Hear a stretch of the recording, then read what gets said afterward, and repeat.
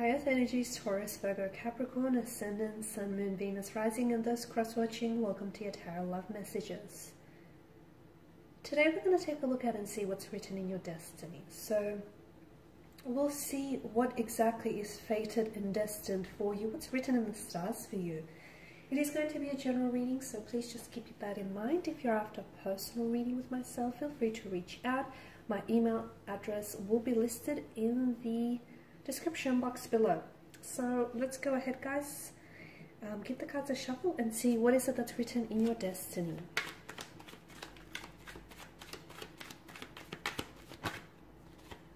Okay.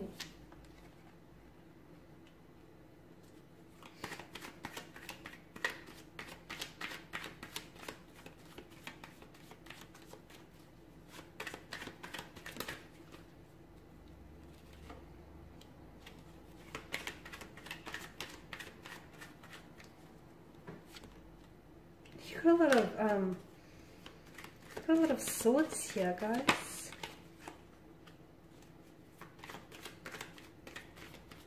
I know the cards aren't looking all that great so far, but I promise you it's not as bad as it may seem. Okay, you've got a lot of air energy, guys, a lot of air energy here. Okay, I promise I'm going to put a positive spin on all of this, because just as pain is a natural part of life, there's also this natural rhythm of life, right? Ups and downs. And for some of you watching and listening with the Ten of Swords, this is a card of healing. It's a card of karmic lessons learned and being applied. It's a card of survival, improvement. So I can see that some of you have been through a lot of pain. Whether this pain here, whether you were born into it, because a lot of the time, you know, well, we are born, as we are born, we're born into circumstances here, even that have been created long before us. So some of you have been born into this pain. Some of you have, unfortunately, encountered pain in your life. Others of you may have attracted certain individuals or energies into your life who've brought you a great deal of pain. But I feel like the Ten of Swords shows me that although some of you feel as though you might have been really hurt and ruined by this, it's definitely strengthened you. You've definitely survived here, and it's all about healing as well. So I can see that you have undergone a lot of karmic lessons, and a lot of you, you're actually, to me, it feels like you're opening yourself up. You're on a path of spiritual fulfillment. You could also be opening yourself up to spiritual planes here, but I can definitely see that you're learning. You're starting to recognize the people who have taught you these lessons in your life. You're starting to recognize the lessons themselves and applying it to the future here. So the Ten of Swords can indicate that some of you have reached like a lowest point in your life, but when you hit rock bottom, the only way is up. So a lot of you, I do feel like there's new beginnings for you in store, okay? There's definitely new beginnings that are written and interwoven and are going to be an extremely big part of your destiny here, because at the Ten of Swords, given the state of this card, even in the state of this card, the sun still rises, okay? So the new beginnings here.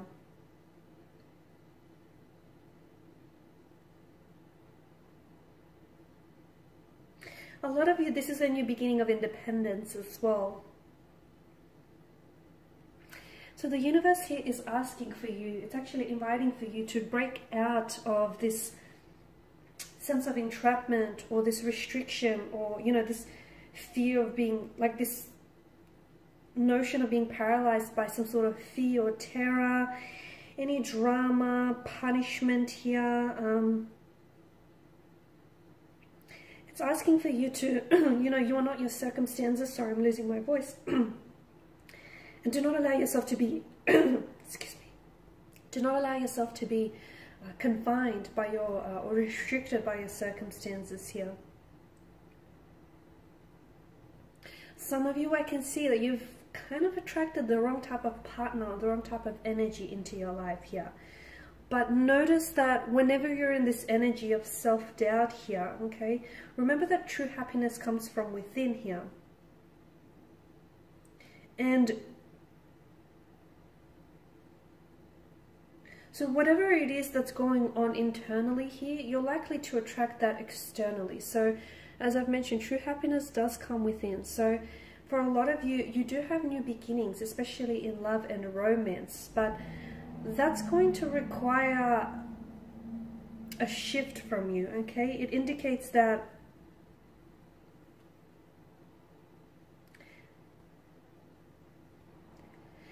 basically it's an indication that happiness here, okay, the source of true happiness is within us. Happiness starts from within us, and some of you, I feel like, have been looking for happiness outside of yourself, and this is why you've attracted the wrong type of person or the wrong type of situation into your life here. So understand that your inner, like for example, there's an inner happiness within everyone, but often it's covered, and I can see it's covered by layers of fears, anxieties, insecurities here. And some of you, you know, those fears or those layers, I mean those layers of fears, anxieties, and insecurities have sort of become an inseparable part of your inner being, from your essence. So this is why you need to strip yourself off from all of those fears, anxieties, and insecurities that keep you bound, okay?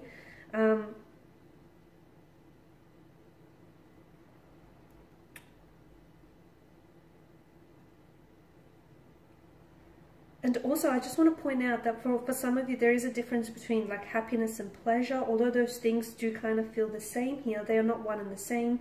Like pleasure is perceived through the five senses, whereas happiness is independent on itself, regardless of those five senses. Okay, so I can definitely see that love, new beginnings, emotional awakening, spirituality here, creativity, excuse me, intuition. So that's all a part of your destiny here, okay? The universe here wants to offer you that chalice of abundant source and happiness. And all you have to do is take what it is that you're being offered and drink from it here, okay? That water that fills the chalice here in the Ace of Cups represents, the pure and pristine emotions here. So if you drink from the chalice, if you drink from this cup, you will get nothing short of emotional and emotional happiness and fulfillment. So I feel like there's a lot of chances or opportunities for you that are going to be made available to you in the beginning to start fresh, to begin again, okay? But they will only come in the form of you opening up yourself. And I feel like a lot of you are either on the path, you know, putting yourself on that path there, and some of you are already walking down along this path. Because aces are associated with new beginnings, I feel like depending on what you're going through, this card I feel like is either referencing a spiritual or an emotional awakening here. Turning over a new leaf, a new chapter, a new connection, romantic, business here. It's also a chance to put the past behind you, okay? And for a lot of you, and even for those of you that are listening and, you know, you're still kind of got lingering emotional feelings, okay, for someone in the past or for a past situation here. To me, it feels like there will come a day where you're going to be able to put that situation behind you. You're going to break free from that situation. You're going to break free from the shackles of that situation. And what that's going to do is that's going to sail you off. It's going to propel you off into smooth, calm, tranquil seas here. Okay, so it's definitely one of the happiest, the Ace of Cups, one of the happiest cards to get, especially in a tarot love reading, because to me it's definitely new romantic developments, new friendships, relationships, new stages of intimacy here, new opportunities here, emotional, spiritual, creative as well. And it's decisions that you're going to be making in the future which are going to have you feeling very fulfilled, very happy here. It's emotional new beginnings is how I see it for you guys. Okay, now with the Five of Wands, the universe here is asking you to walk the path of least resistance. So do not try to fight. Do not try to fight off any uncertainty or any change here. Okay, embrace the change. Because when you do walk the path of least resistance, it's going to put you on the path to happiness here. Okay, so some of you, I feel like you need to either rid yourself of any habits or patterns that sort of enable you to keep performing the same things, or keep feeling like you're stuck and because they're no longer effective, nor are they satisfying here. So embrace change. It's all about taking a new path, one that is meant to awaken you and your inner being here. Okay, that's why I feel like for you, and despite having all those negative cards, I feel like it's just the universe trying to hint at what you could do differently to put yourself onto that path of happiness here. So, and that idea, for a lot of you, taking that new path here is definitely, as I've mentioned, it's definitely going to awaken you, especially more fully to the present here.